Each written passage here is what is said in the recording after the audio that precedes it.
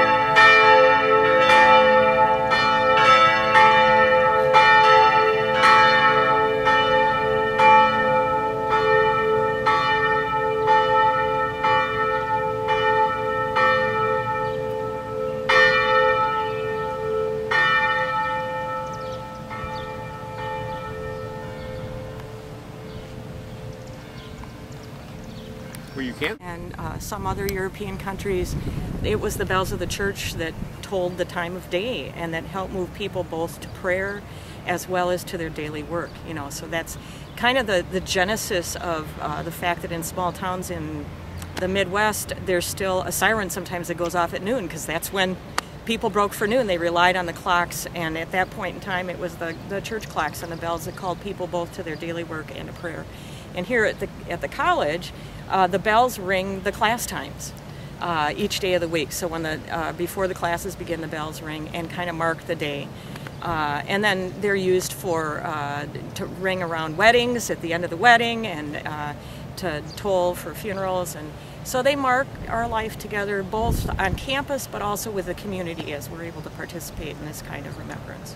What was going through your mind as you were listening to the bell this time? I know you've heard it many times before. Oh, yes. But this time, was it any different? Well, I was remembering the fact that we had almost 50 faculty and staff directly affected by the flood, and but also the fact that this college has done so much to be engaged in our community and live out our faith as an institution and our mission as an institution in being engaged in the world.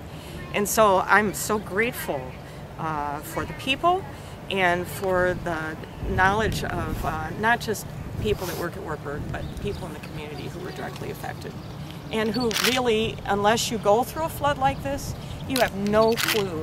Even though there's no one who dies, which is a big thing, people's lives are changed. And they get to ask deeper questions about, you know, what does it mean to be alive and to be people in the world? You have to struggle through belongings and memories and what's important. And a flood of the epic proportions we had last year shows you very quickly how to sift through the unimportant things. That's and exactly focus right. on the. That's exactly right. And I think, important. as always, it's the relationships that cement the community together, and you know, the mission of a college like this. Thank you. Thank you.